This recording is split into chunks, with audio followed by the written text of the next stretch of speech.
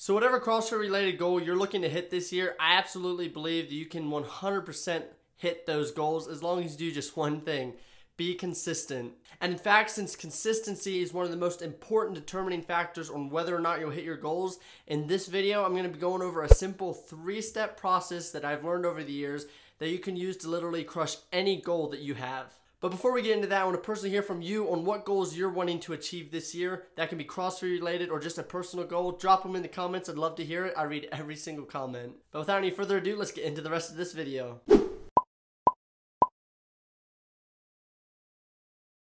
Hey team, what's up? I hope your year is going awesome so far, and comment below and tell me how it's going. For me personally, I've just been getting over a cold, so if my voice sounds a little bit wacky, just hang in there with me. However, if you're new here, welcome to the channel. My name is Michael Groff, and if you want to be a part of the team as well, just hit that subscribe button and the notification bell, and then there you go, you're a part of the team. And if you do decide to join the team, drop in the comments saying subscribe so I know you joined the team. But I'm not going to waste any more time, and I'm just going to get into this simple 3-step process. Okay, so the first step in the process is extremely simple, however, it is often overlooked. And that is get out a piece of paper and a pencil or the Notes app on your phone and clearly define what goal you are wanting to accomplish. And like I said, a lot of people fail to do this step, and instead of writing down their goals, they just have a vague idea in their head of what their goal is. But if you do not have a clear target on what your goal is, how are you going to accomplish it? So for example, if you're wanting to learn the handstand walk, an example goal could be, in 3 months, I want to be able to do a handstand walk good enough that if it comes up in a WOD, I'll be able to do it easily. So let's break down the example goal a little bit. First, it has a timeline of 3 months, which is extremely important. The exact 3 months isn't what is important, because if you're trying to learn handstand walks, the timeline for you is going to be very different than the timeline for the next person.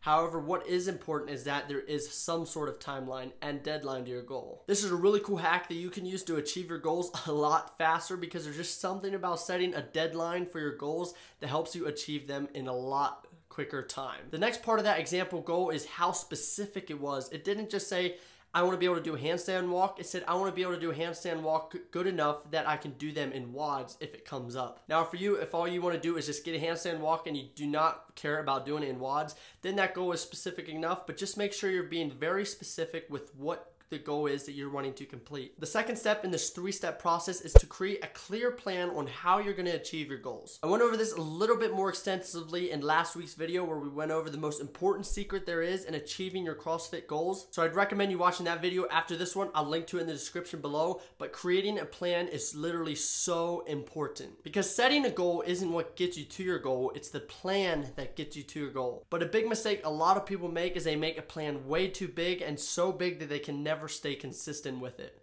A plan doesn't have to be complex, it just has to be a very simple plan. And in fact, if you want to hear a story on how I created a plan way too big for a goal that I had a few years ago and even ended up getting injured, just be sure to watch last week's video. Here's an example of a very simple plan. If you're trying to get handstand walks like we were talking about previously, a very simple plan could be to, after every single WOD, just practice handstand walks for 10 minutes or so. That plan is simple, and is something that most of us can stay consistent with. In fact, that's exactly what I did when I was really wanting to get better at handstand walks. After every workout I did, I would just kick up into a handstand walk for a few minutes, and the progress I saw was huge. So the third and final step is to make sure you are tracking your progress. This is something that a ton of people do not do, yet it is very, very easy to do so. And the reason you would even want to do this in the first place is sometimes your progress is too small for you to even notice. So if you're not actually tracking your progress, you might not even know that you're making progress, when in fact you are making progress. So back to the handstand walk, for example.